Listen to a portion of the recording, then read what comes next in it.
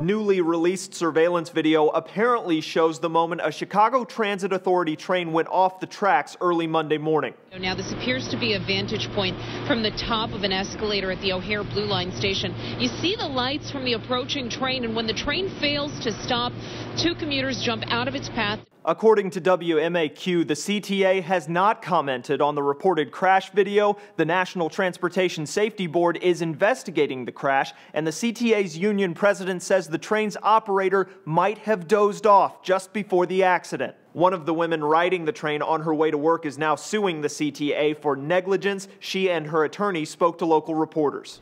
I kind of hollered because I see the train sitting on the escalators that I'm supposed to be going up in a minute to go to work, but the train has derailed. It's in the airport.